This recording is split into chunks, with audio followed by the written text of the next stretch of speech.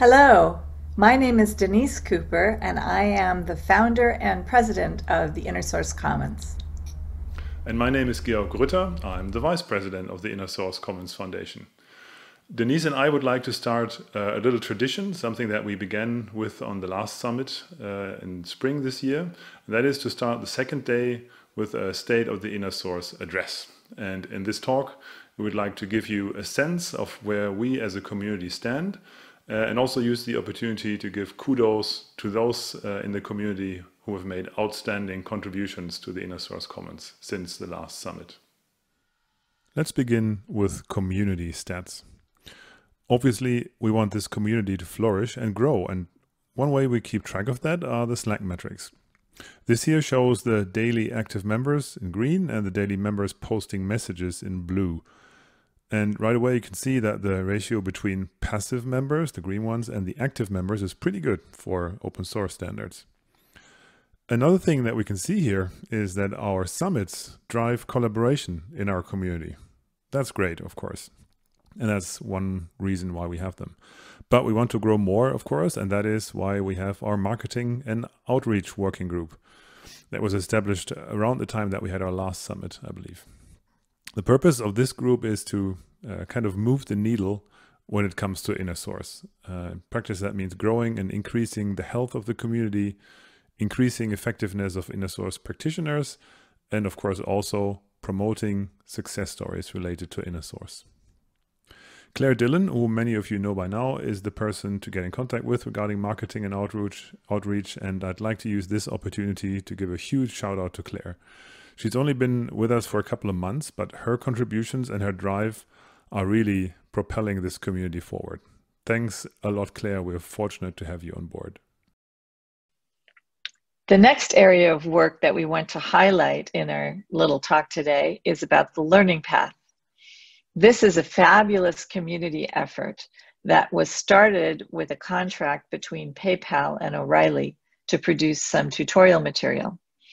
And the next slide shows you the 4 tutorials that we've completed so far.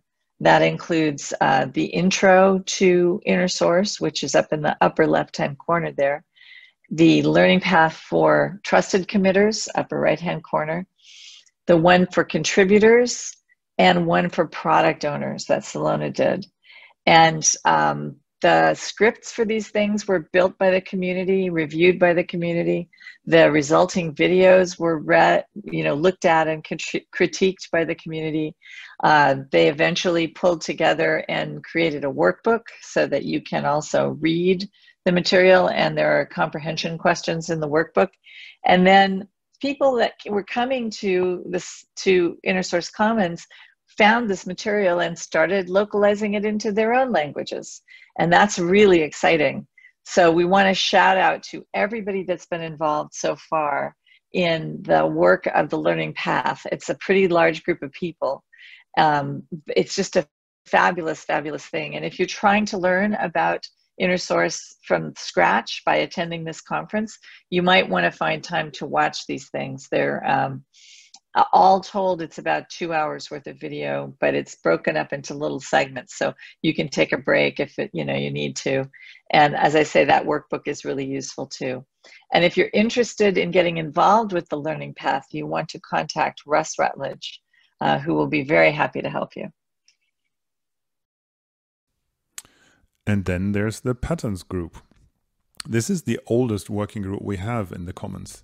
It was started 2016 on the InnerSource Commons Summit in Boston by Tim Yao and Padma Sudarsan, and many InnerSource practitioners have contributed since then. Those of you who have looked at the material on GitHub will know what an invaluable source of knowledge it has become over the past years. And if you haven't looked at it yet, by all means head over to GitHub and do so. But most importantly, contribute yourself. How can you contribute? Glad you asked. We have classified our patterns into a number of categories. Ultimately, we want all our patterns to be both proven and reviewed by the community. And we still have quite a few unreviewed or unproven patterns.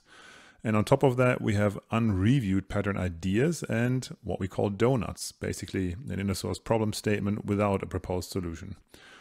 So I would like to invite you to participate in reviews to help prove patterns and, of course, to contribute your own pattern ideas and donuts. I would like to use the opportunity to call out 4 community members who have recently driven and made great contributions to the Patterns group. And those are Johannes Tigges, Sebastian Spier, Maximilian Capraro, and Phi1. Thanks a lot, guys. Keep up the great work. If you have questions regarding the Patterns group, Johannes and Sebastian are the ones you want to talk to. Thank you so much, Georg. That was great. Now let's do some news from the board. This slide shows who the current board members are and also the current officers of the InnerSource Commons board. This board was seated in October of last year, and we made a decision in February at our annual members meeting that we would leave the board in place until next year because we were just getting started and it seemed like the best thing to do at the time. Everybody gets along pretty well and InnerSource Commons is still pretty small, but there will be an election coming up and some of these faces will change in that.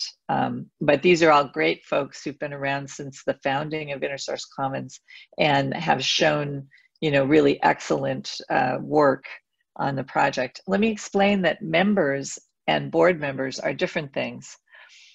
These people were elected to the board, but they are also the founding members of the organization. But in February at our general meeting, we actually voted in 3 new members. They were Jacob Green, Klaus-Jan Stoll, and Johannes Tigges. All 3 of them were voted in recognition of work that they had done for the foundation in the preceding years actually. And that's what membership is. Membership is people who have shown not only an interest in learning for their own benefit, but an interest in furthering our mission of providing this education to more and more people. And we are, of course, going to be nominating new members and voting them in every general meeting, which is once a year.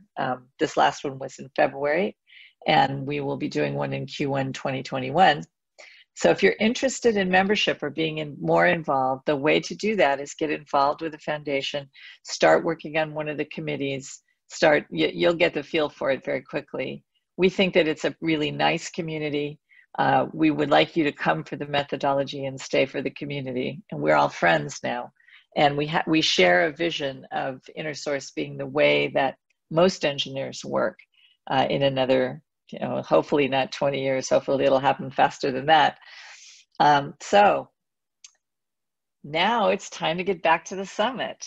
Thank you so much for your attention. I hope that you learned some stuff. We are answering questions in the chat as we go along here, but if you have any burning questions that you really want to ask, now's the time to tell the moderators, and see you in the rest of the summit.